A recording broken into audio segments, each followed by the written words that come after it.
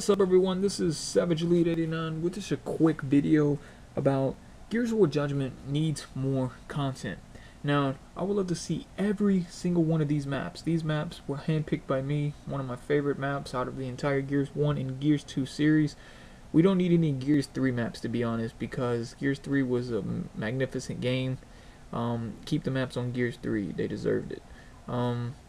But we really need all the maps from Gears 1 and Gears 2 were the ones that I picked in this video to come to Gears Judgment. Gears Judgment needs more content. I was just watching a live stream of Epic Games on Twitch. I'll put the link in the description below so you can tune in every Thursday at 5 p.m. Eastern Time. And they basically said they ran out of hope and that they probably can't bring Locust back. It's a guaranteed possibility that they can't. So I'm pretty frustrated about that, because why even take out Locust to begin with? I mean, Locust is what made Gears War. I feel like Epic has turned their back on the ones who've had their back.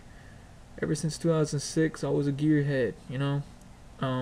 Whenever I got mad at other games, Gears War was my cooldown system. I went to this game to calm down, play with my friends, have a good time. And now they made the game like Call of Duty.